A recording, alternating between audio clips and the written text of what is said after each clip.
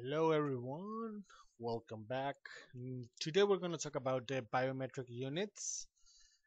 Specifically, these two you're going to see on screen, this one and this one.